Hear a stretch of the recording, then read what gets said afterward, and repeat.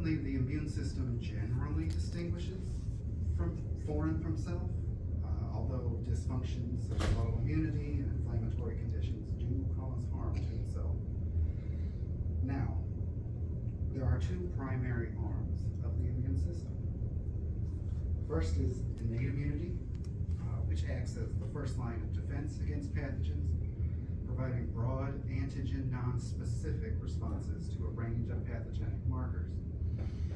Now, this is comprised of many cell types which have different functions. You see mast cells and basophils and eosinophils are involved in things such as allergic reactions and parasitic infections. Monocytes and neutrophils and macrophages are the professional phagocytes that engulf and destroy pathogens. Then you have dendritic cells, which collect and present pathogen markers to the adaptive arm, which is the next I'll talk about.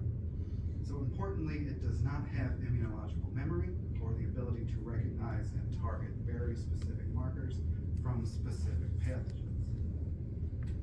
The adaptive arm provides subsequent defenses from innate responses and develops responses against specific pathogens, which is the hallmark of immunological memory.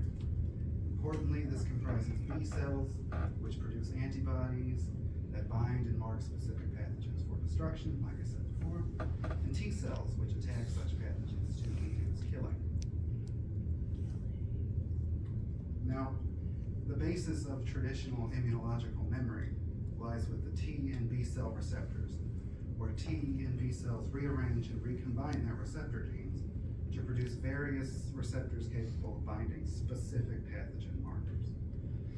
And with B cells, they also undergo somatic hypermutation of the B cell receptor, which helps to develop different antibodies. And importantly, binding of these receptors with their cognate antigens, those are the ones that they specifically are able to recognize, leads to expansion of their populations and directed attacks against the insult.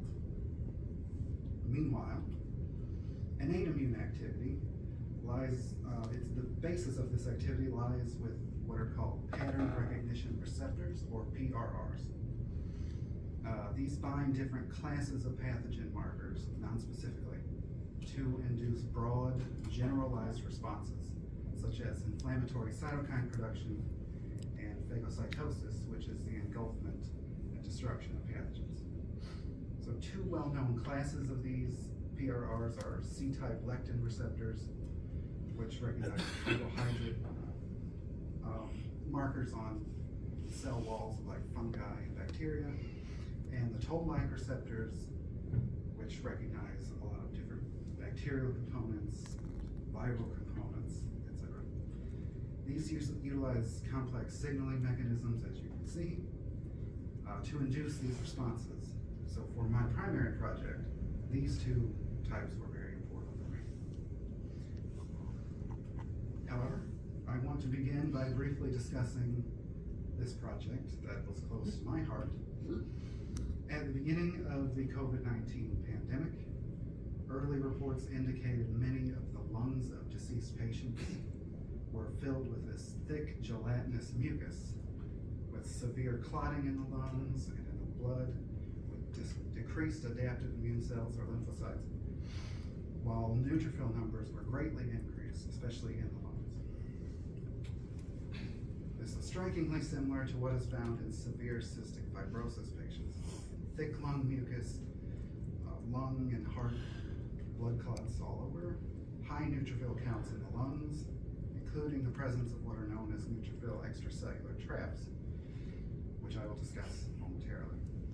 So the primary treatment for these patients is what's called a recombinant human DNase I enzyme, also known as Dornase alpha, which is nebulized and inhaled into the lungs to break apart these obstructions. So neutrophil extracellular traps, or NETs, they're pretty much a web of good and bad things. So they're net or web-like extracellular structures, which are comprised of decondensed nuclear DNA coated with antimicrobial enzymes from neutrophils, such as myeloperoxidase, or MPO, and neutrophil elastase.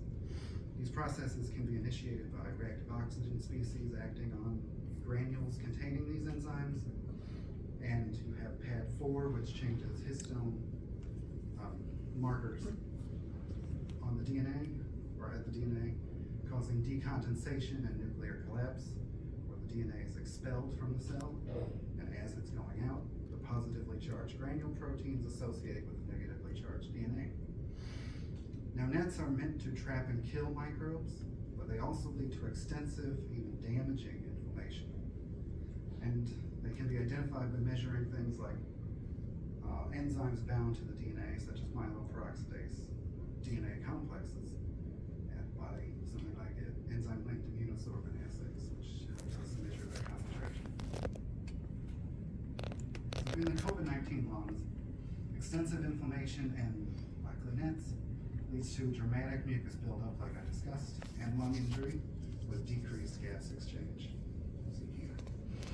And as Adam mentioned, working with Dr. Zach Holliday and critical care medicine here at Mizzou, we propose that treatment of severe COVID-19 patients with Dornase alpha would break apart the nets and lead to, as shown here, decreased mucus buildup, decreased lung injury, and increased gas exchange, leading to better clinical outcomes for these patients.